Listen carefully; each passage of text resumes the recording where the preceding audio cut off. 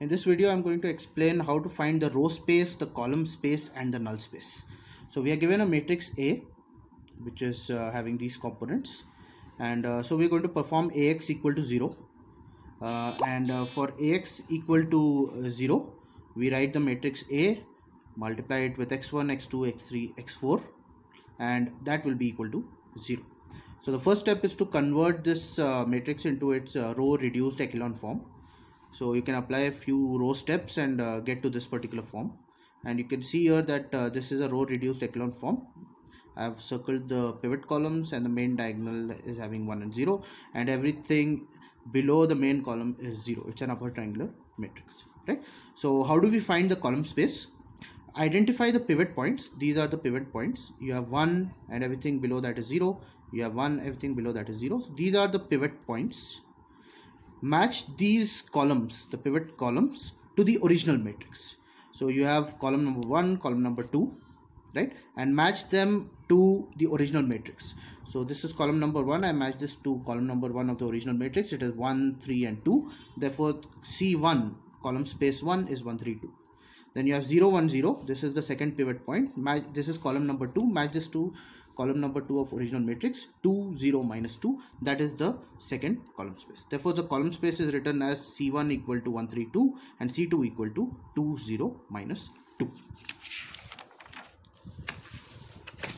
Now let's see how we can find the row space.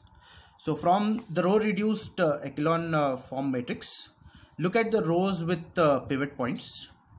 So you can see that row 1 and row 2 are the rows with the pivot points, and then just match these rows to get the row space, right? So if you look at the row reduced echelon form, row number 1 is nothing but 1, 0, 1 by 3, 5 by 3, and row number 2 is nothing but 0, 1, 4 by 3, and minus 1 by 3. Therefore, you will get the row space from the row reduced echelon form. So please note the difference, how to find the column space and row space.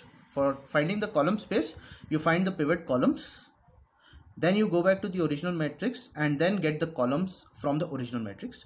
Whereas for the row reduced, for the row space, you only look at the row reduced echelon form, find the pivot points and match the rows, and then just pick off those rows, right? So these two will be the row space. Now let's see how we can find the null space. Now use the row reduced echelon form matrix, which is given as that. Now use x3 and x4 as they are free variables, because these two are the pivot columns. So we are going to use this column and this column. So these are known as the free variables. So we are going to use the free variables to find the null space, and then solve for x1 and x2, because these two are not free variables, right? So let's assume x3 is t because it belongs to this column, and let's assume x4 is some s because this belongs to this column. You can assume any value, right? So now you write the equation here. So you have x1 plus 0 x2 plus 1 by 3 x3 plus 5 by 3 x4 equal to 0. Therefore x1 will be minus 1 by 3 x3, and I'm assuming x3 is t, so minus t by 3, minus 5 by 3 x4. x4 is assumed to be s, so you have minus 5 by 3 s. Similarly, look at this row and then write the equation. So the equation for x2 turns out to be this. Okay. So now how do we write the null space? x1, pick off the constant, which is minus 1 by 3.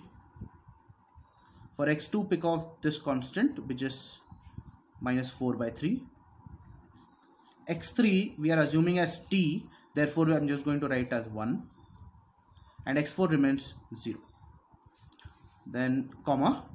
Now pick off the other factors. For s, minus 5 by 3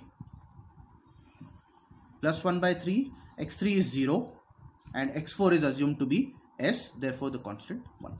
So these two will give you the null space for the matrix which is given.